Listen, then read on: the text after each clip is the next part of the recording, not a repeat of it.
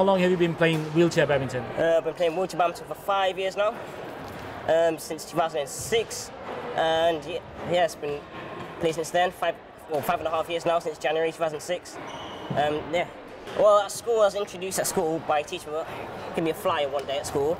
So I went down to a club one night, and since then, I just really enjoy badminton. I like the fast pace of the game. I like the skillfulness, the technique. I just love the game altogether, really. And do you have a national ranking? I think in singles I'm 4th or 5th. I'm not quite sure myself.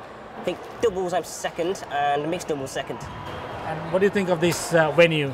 I think this venue is fantastic. Lots of courts in this hall. The facilities are good, great. It's a big hall, as I said. Lots of viewing stands for people to watch. And overall, I think it's a fantastic facility.